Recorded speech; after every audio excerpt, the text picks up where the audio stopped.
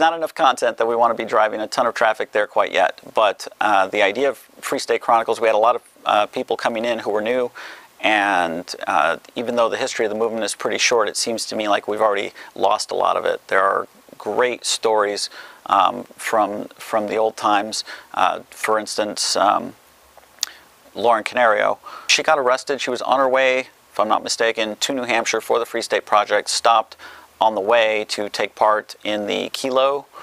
The Kelo decision was about eminent domain. They took the old lady's house and gave it to a private company and said that that was in the best interest of the community. So it was an eminent domain abuse, and I believe she handcuffed herself to the front of the house and got arrested. So I'd been following that story from the other side of the country, and it was interesting because the year after that happened, one of the key votes in that decision was David Souter, and he lived in Weir, New Hampshire.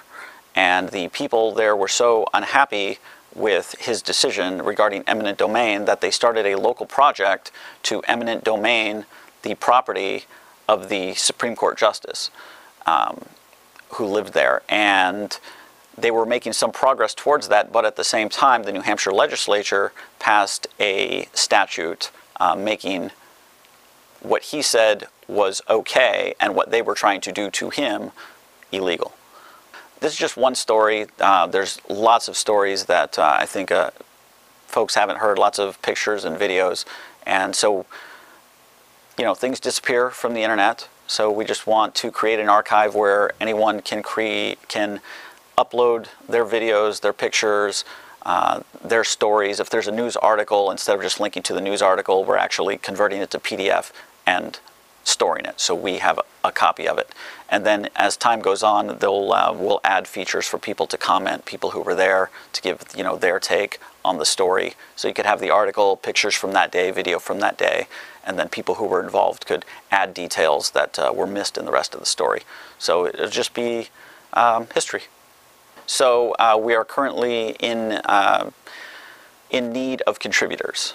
So the site is up, it's ready for contribution. So if you have videos, pictures, things from PorcFest, Liberty Forum that you'd like to share, get in touch with me. I'll get you an account and we'll get that stuff archived. Maybe it's just taking up space on your computer, or maybe it's in Facebook, and who knows, you don't want to trust them with your data, so trust us. freestatechronicles.org